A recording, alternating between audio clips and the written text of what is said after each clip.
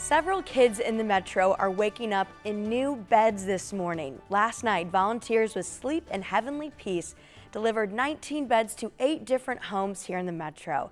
The organization is working to end child bedlessness by making sure no kid sleeps on the floor. Joining me this morning is co-president of the Des Moines chapter, Lynn Vandegard. Thanks so much for being here with us.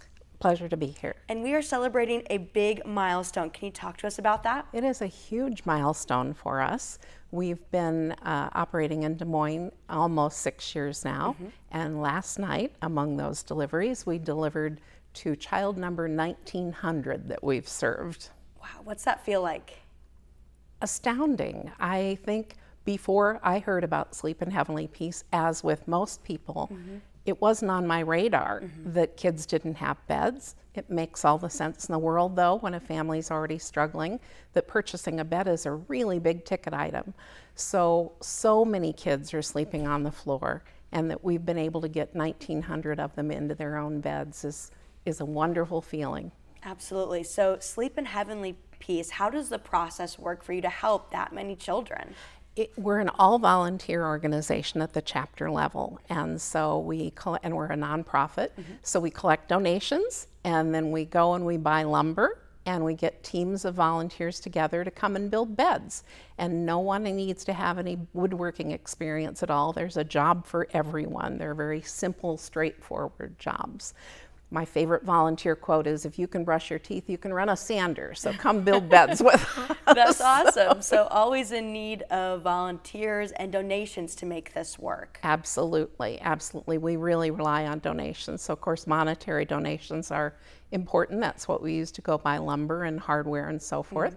Bedding donations usually come from bedding drives. So sometimes people post on social media, for my birthday, I'd like my friends to each donate a pillow or a sheet set. So every donation counts and helps us continue to provide more beds to more children. Wow, and these are twin-sized? Exclusively twin size, yes. Okay, talk to us about when people want to donate, what kind of materials you're looking for there. New. Okay. Standard twin size sheet sets, bed and a blanket sets, fabric, waterproof mattress pads, and regular bed pillows. So any kind of bedding that is appropriate for children. We serve children ages 3 to 17.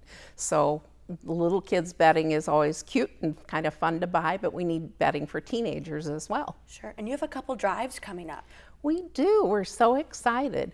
The Ace O'Donnell hardware locations in Des Moines, there are 3 locations in Des Moines, are all going to host bedding drives. So there will be a bin at each of the stores where people can buy and drop off those new bedding things. And also Trixie Salon, there are 2 locations. Okay, so a lot of opportunity for people to Yes. give.